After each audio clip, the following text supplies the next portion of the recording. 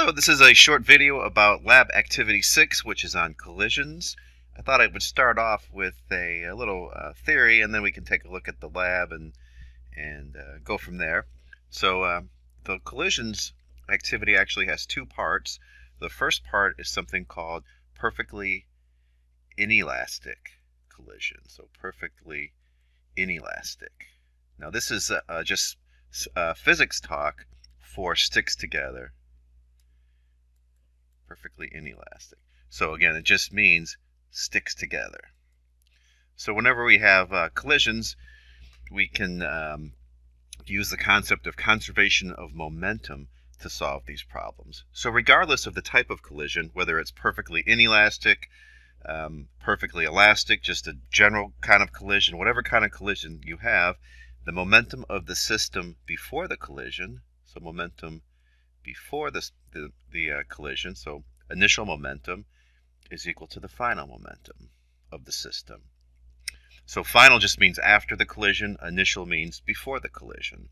Now the vector symbol here above initial momentum and final momentum, just as a reminder to you that you have to consider the x direction independent from the y direction. Also, in terms of the x direction, if, say, you're going to the right, that's the positive direction. Going to the left is the negative direction. So the vector symbol here is just a reminder, to you to take that into consideration. So perfectly inelastic means sticks together. The initial momentum of the system is equal to the final momentum of the system. Now, in general, for any type of collision, there's no such thing as conservation of kinetic energy. And you'll see for the perfectly inelastic collision that the initial kinetic energy is actually going to be greater than the final kinetic energy. Well, how could that be? I thought energy was conserved. Well, the total amount of energy is conserved. So the initial kinetic energy, some of it might become kinetic energy after the collision, but in terms of a collision, especially true with this perfectly inelastic kind, we generate thermal energy. So the total energy before and the total energy after is the same, but the total kinetic energy before is going to be greater than the final kinetic energy. Again, how can that be? Well, it's because we've generated thermal energy. If it were two cars crashing, you would see that the metal would deform, it would actually heat up, things like that. So we're going to test this idea out in the actual lab. Let's take a look at what this might actually look like in the actual experiment. Okay, so we'll have an initial situation. That again just means before the collision. And then we'll have a final situation. That means after the collision. So there's a couple of different masses, mass left and mass right. Okay, and they interact in several different ways. Sometimes mass left is always going to be moving in the positive direction initially. Mass right could either be moving left, right, maybe even stationary. And after the collision, again, remember this is the sticks together situation. We have mass left and mass right, and now they are stuck together. So the initial momentum is going to be equal to the final momentum again. So we can say momentum left initial plus momentum right initial. That's the initial momentum of the system. Now afterwards, I'm just going to call this like momentum final or something like that. Again, they're stuck together in that situation. Let me put a little bit more detail with this. So this would be mass left, velocity left initial plus mass right, velocity right initial. This is the initial momentum of the system. Now the final momentum of the system is mass left plus mass right, and then they have a common final speed. What I know is the initial momentum is equal to the final momentum, so these have to be equal to each other. That's what we're going to test out in the lab. We're going to see if this is actually true. In theory, this is true. Experimentally, we'll have to see how good our measurements will actually be. One thing to keep in mind, though, if you're moving to the right, that's the positive direction. If you're moving to the left, that's the negative direction. So you'll have to make sure that you take that into consideration when you put these values in. Okay, now in terms of the kinetic energy, there is no such thing as conservation of kinetic energy in general. We'll see there's a kind of collision called perfectly elastic, where the initial and the final kinetic energy are equal to each other, but that's just a special case. Okay, so let's take a look at this situation in terms of kinetic energy then. We're going to test out this idea. Again, it's not going to be true. Remember what kinetic energy is just in general. Okay, so let me clear up this page a little bit here. So kinetic energy is 1/2 mv squared. So the initial kinetic energy would be over here on this side. That's before the collision, and here's the final kinetic energy. Now the initial kinetic energy is going to be 1/2 mass left, velocity left initial squared, plus 1/2 mass right, velocity right initial squared. That's the total before the collision. Afterwards, we have 1/2 the total mass, so mass left plus mass right, and then their common final speed squared. And we'll check this out and see if it's true. It's not going to be true, but we're verifying this fact. Okay, so part of the experiment asks also how much momentum was lost, how much kinetic energy was lost. So let's take a look at how to calculate that. Okay, so we're going to look at the percent of momentum loss. So percent momentum lost. So the way to do this is we're just figuring out what fraction we have left, really. So we're going to do the final momentum minus the initial momentum, absolute value of that, divided by the initial momentum. Okay, so this will give you the fraction that's actually lost, and then multiply it by 100. That'll put it into a percentage. Okay, and then part of the lab also is to get the percent of kinetic energy lost. So percent kinetic energy lost, it's a similar formula. This would be the final kinetic energy, again that's of the system, minus the initial kinetic energy, absolute value of that, divided by the initial kinetic energy, and then the whole thing times 100. Okay, very good. Let's actually look and see what the lab looks like. Okay, so I've logged into Pivot Interactives. We're going to be doing air track collisions PNW. So let me take a look at this. So the first part is perfectly inelastic collisions. You know what that means by now. So the video shows gliders on low friction air track colliding and sticking together. There are many videos to choose from, many different masses and velocities. Try out a few to get a feel for the experiment. So the way to change this is to actually just click on collision type, a whole bunch of different ones here, left faster, right stationary, same direction, same speed, different mass combinations. So mass left and mass right. So this means left 100, right 200. That's in grams, so be careful. Okay, let's just play one and you can see what it looks like.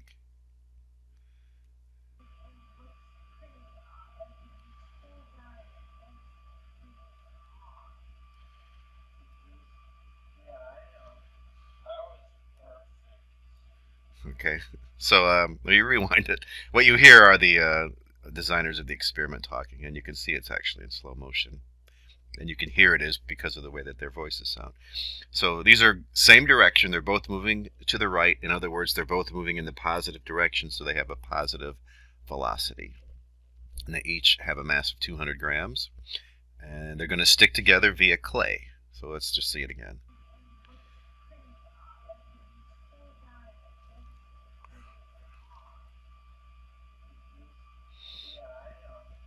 Okay, and then they, as you can see, stuck together. So we're going to be able to measure their speeds. And the way to do this, let me back it up a little bit, play it to a part where I can stop.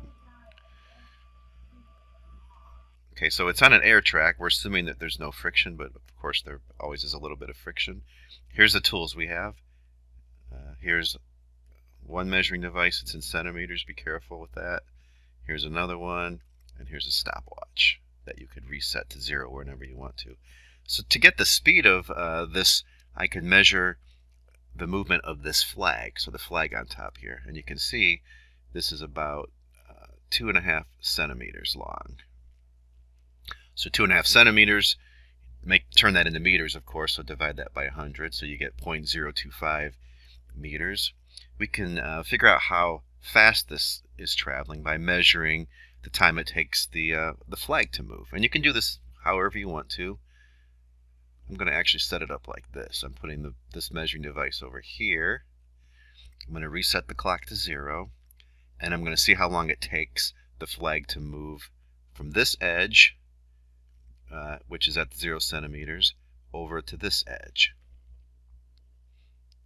And the nice thing about this video is you can do something like this. Just advance it like this. So I had reset the clock to 0. Let me back it up a little bit with the fine control over here. So I've traveled 0.025 meters in a time of 0.3250 seconds. So you can calculate the speed that way.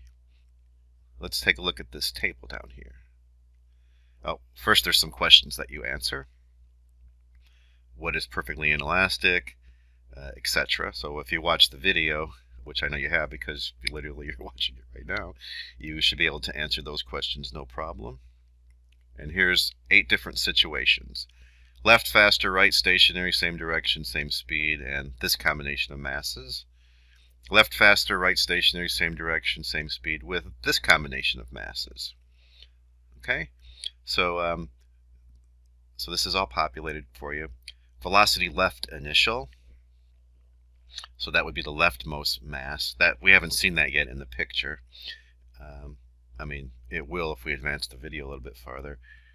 Velocity right initial. So the one that you see up here is the right one, right? So again, the way I just described it, 0.025 meters in 0.3250 seconds, you can write that number down. Actually, let me calculate this one for us. Maybe I'll go through one row for us. 0.025 meters in 0.3250 seconds. That is 0.00769 meters per second. Okay, let me put that in the data table.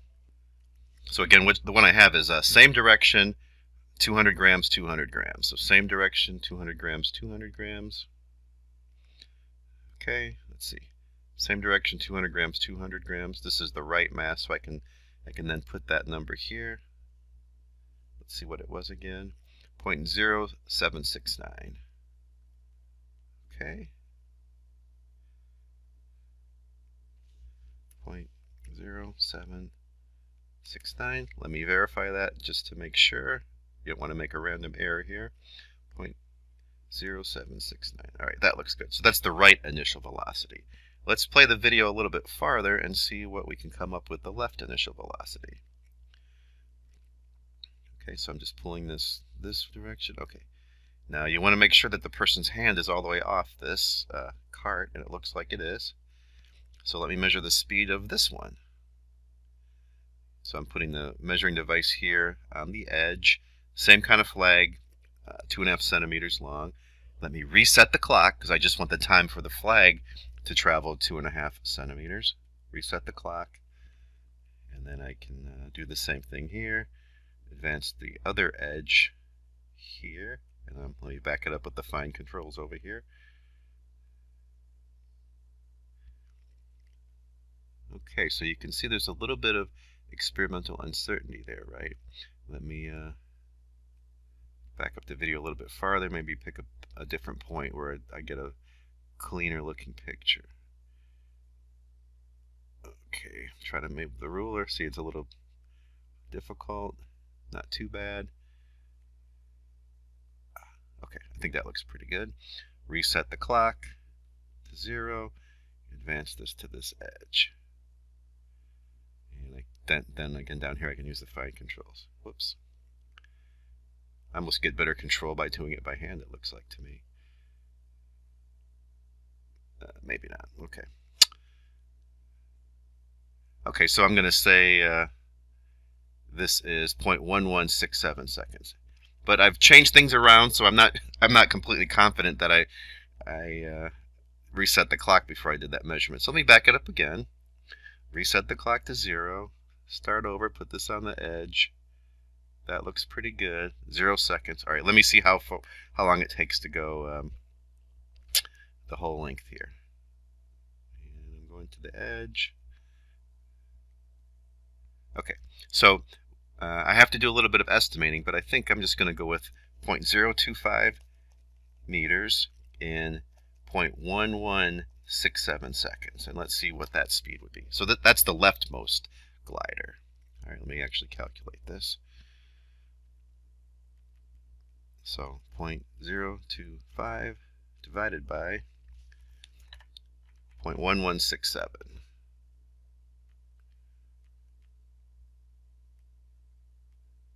Whoops. 0.1167. Okay, so 0.214.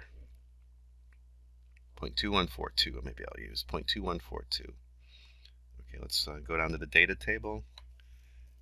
0.2142. And that's the left one. Definitely it's faster, right? That's the one that we were looking at, same direction. So for them to collide, the left one has to be going faster than the right one.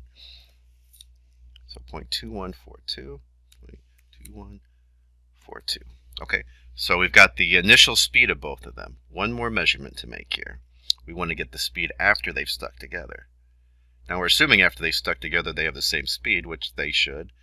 Okay, I'm advancing this slowly. They hit with the clay right about there, and then they start moving off. Now I want to get it as soon as I can after they collide. If I try to make the measurement way down over here, that means that they maybe slow down due to friction a little bit. Probably not a lot, but a little bit. So let me make sure that they've stuck together, and then they're starting to move off. Okay, so that's probably pretty good. I can do the same thing. I only have to measure one of these flags, though, because they're going with the same speed. Okay, so I'm setting this measuring device here. Let me reset this to 0, and then see how long it takes to travel that length. This is them stuck together. All right, that's pretty good right there, I'd say. Okay, so 0.1833.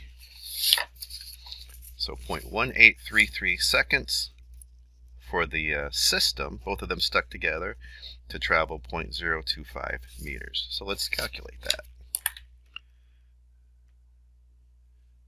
Okay, so what I had again was, clear this first, 0.025 meters, and this happened in 0.18, whoops, 181, there we go, 833 seconds. So, okay, so their combined speed, 0.1364 if I round it up, 0.1364. Okay, so let me go down to the data table here. 0.1364, that's their combined speed. So if you go over here, velocity final, that's them stuck together. 0.1364. Okay, and you can notice this is in meters per second, masses are in kilograms. Okay, so we want to get the total momentum. This is the part we're going to have to do the calculations. Now you could just do it by hand from how I showed you before for each of these. I mean, you could go through literally and do mass left, velocity left initial, plus mass right, velocity right initial, add those together. But we could let pivot do the work for us. So change column formula. I've clicked on the 3 dots, change column formula. So the initial momentum would be the left mass times velocity left initial plus mass right, velocity right initial. Okay, so that is what the initial momentum of the system is. Now, both of these were traveling to the right, so both velocities were positive. Now, if one of them is traveling to the left, you have to, on your own, insert the negative sign.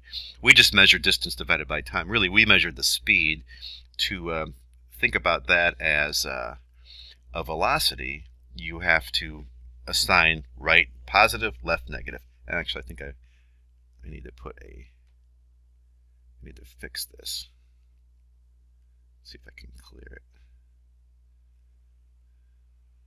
Now let me cancel and start over because I didn't put the multiplication sign in there. So change column formula. Mass left times velocity left initial plus mass right times velocity right initial. Okay, so this is the initial momentum of the system. Okay, now let's get the total final momentum. Remember, that's when they're actually stuck together. Change column formula. So this is the total mass. Let me do it like this. Parenthesis, mass left plus mass right, close parenthesis, and then times their final common speed, so final velocity. Okay, mass left plus mass right times their common final speed. Submit. Okay, so we did lose a little bit, but not much really. So this was the initial momentum, 0.05822. Here's the final momentum, 0.05456. You'll also have to calculate the percent momentum lost. I showed you how to do that in the first part. I recommend just doing it with the formula here. You know, again, go up here, change column formula, and you can pick anything you want here, and it'll do it really easily for you. So when you populate these other cells, so say you go back and you do the other trials, once you put the numbers in here, it should give you the final momentum and the initial momentum. Okay, you can see it's changed colors here. So go through and do all these different arrangements. Just be careful again if something's moving to the left. It's up to you to put the negative sign in here for the velocities. Okay, so have some fun with that. And one other thing to say, let me show you another collision type. Same direction. Let me pick, let's see. Let me pick maybe left faster, and I think this is the one I'm looking for. So left is going to be moving faster, but the left has a smaller mass now. This would be mass left, mass right. I think this is the one I want to show you. Let me just play and have them collide. Bam. Okay, so let me show you that one again. This is a interesting case. So first of all, mass right, the speed of mass right is negative because it's heading in the left direction. So again, the same thing, figure out the distance, the time, but then you have to put the negative sign. Mass left over here is moving to the right, so its velocity is positive. But once they collide, they stop. So the final velocity of the system is 0 when they stop. So in the data table for this one, final velocity would be 0. So the final momentum of the system is 0. Well, it turns out, well, I don't want to give too much away. You'll have to work it out and see how that actually works out. Okay, so that's the first part. Kind of a lot of work here, but once you get going, it goes pretty fast with measuring these different things. Okay, good. So let's look at the second part, and again from what you do here after you do the data table. There's no graphs for this one, just the data table. From your data, would you say momentum is conserved? Use your data to support. So probably it's not going to be 0% loss, but you know, is it pretty close? What are the reasons for that? Use complete sentences, you know, and justify your claims. From your data, would you say kinetic energy is conserved? And then again, use your data to support your claim. So more than just 2 words, you know, say whether it is and then support your claims. And then the second part, perfectly elastic, one doesn't have as many trials. There's only, if you come down here, mass into stationary mass, mass at equal speed. So there's only 2 different ones. These both actually have the same speed. So this doesn't take as long to get the data. These don't stick together. Perfectly elastic means it's a special case. The initial and final momentum are going to be equal regardless of the type of collision.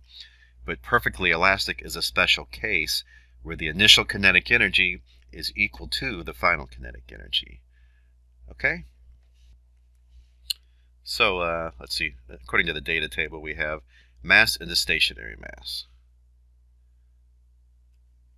So let me change the scenario here.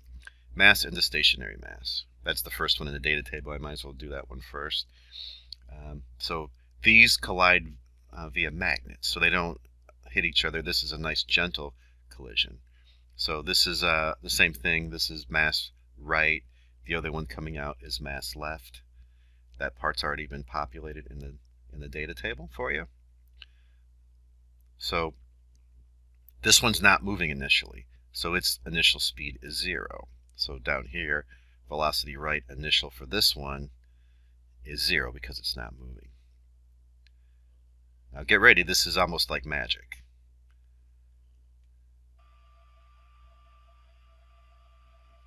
So there's magnets here. They interacted via a magnet. So one came in. Back it up here. So velocity of the left one final is 0 because this one stopped. That's why I say it's almost like magic. It just interacted. The left one is initially moving, the right one's not. Afterwards, the right one's moving, but the left one's not. So if something's not moving, its velocity is 0. So when you put that in the data table, that's how you represent that. The other scenario, they're both actually moving.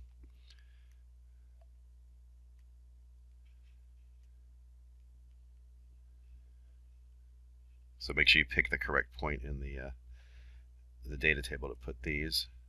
Oh, let me hit play here.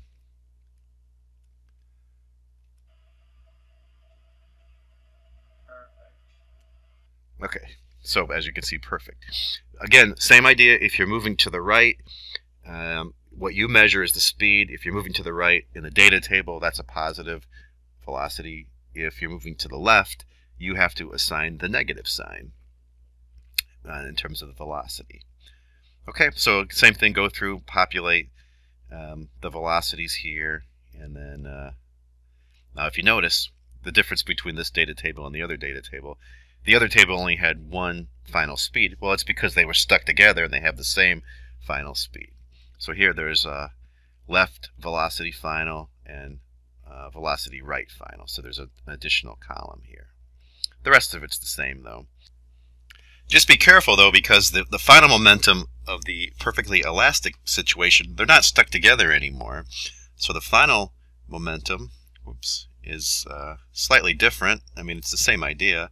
The final momentum would be mass left, velocity left final, plus mass right, velocity right final. And again, be careful with the signs. In the sticks together part, the final momentum was different. It was a different formula because the masses were stuck together. Here they're not stuck together, which means they don't have the same common final speed. So you'll have to take that into consideration when you figure out the total final momentum. Total momentum initial, total momentum final, percent loss, kinetic energy, that sort of thing. Okay. Hope you have some fun with it. You're not making any graphs this time, just data tables. And once you get going, it actually goes pretty quickly. So hopefully after you've done this lab, you'll learn the difference between what really perfectly inelastic and perfectly elastic types of collisions mean. If you have any questions, contact your lab instructor.